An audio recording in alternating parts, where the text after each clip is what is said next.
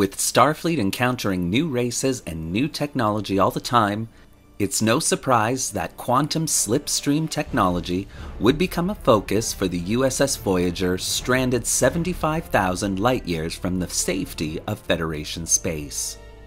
Hello and welcome to Trek Facts, a fun and fast informational series on the fundamentals of Star Trek.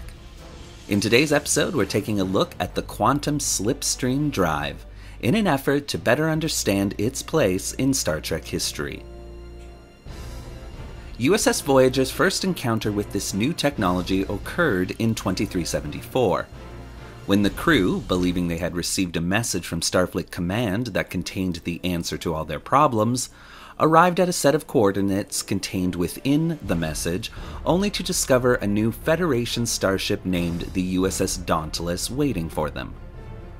The away team sent to investigate this starship quickly discovered that it contained a new propulsion system developed by Starfleet called the Quantum Slipstream Drive. The drive itself operated by routing energy through the ship's main deflector, which then created a quantum field around the vessel, allowing the ship to break through what is known as the quantum barrier. This allowed a starship to travel at immense velocities, while at the same time only requiring the standard structural and inertial dampening fields to keep the ship from tearing itself apart or killing the vessel's crew. One drawback of this propulsion system, however, was that the phase variance of the quantum field generated by the starship had to be continually adjusted or the slipstream itself would collapse, and the vessel within the slipstream would be flung back into normal space at such a rate of speed that it would be unlikely the ship would survive the exit.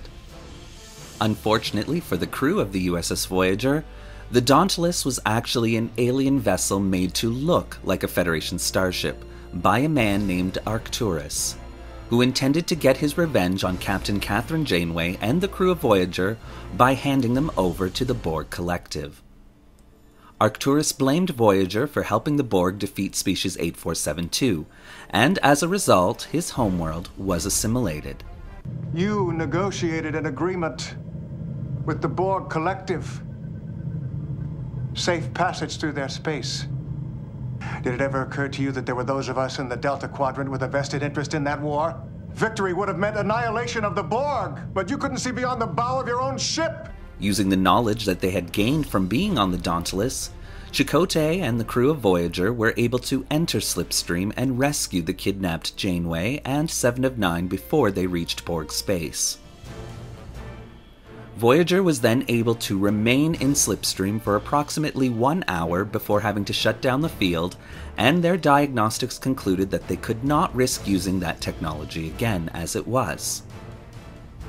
This did not deter the efforts of Voyager's crew, however, from attempting to develop a workable version of the technology for themselves. A year later, the crew were able to construct their own version of the Quantum Slipstream Drive after discovering Benamite crystals in an asteroid belt. These crystals would allow them to overcome some of the technical issues which resulted from their first attempt.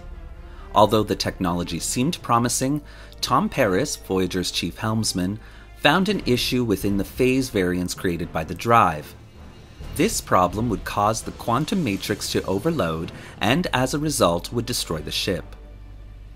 To rectify this problem, Harry Kim devised a solution where the Delta Flyer would travel ahead and map the phase variance, giving Voyager enough time to correct their quantum fields and allow the ship to navigate the slipstream safely.